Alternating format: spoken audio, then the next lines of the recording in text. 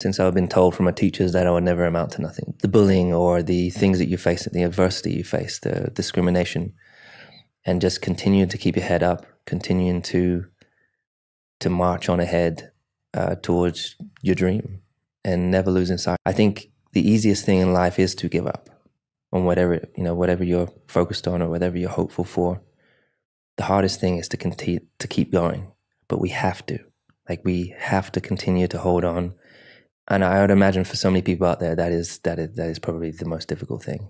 Yeah, I think that's a great answer, because I think people look at you and they assume that you never have to make that choice, right? They see someone in your position, someone who's achieved what you've achieved, and the assumption can be, oh yeah, but he's the greatest. He was just always that way, and he doesn't have to make that choice every day. But as you said, since the beginning of your life, whether it's childhood, whether it's breaking into a sport that wasn't set up for you, there have been so many moments. Let's go back to school. Let's talk about some of that more in depth, because I feel like a lot of people struggle at school, but you kind of went through a lot of altercations and adversities at that time.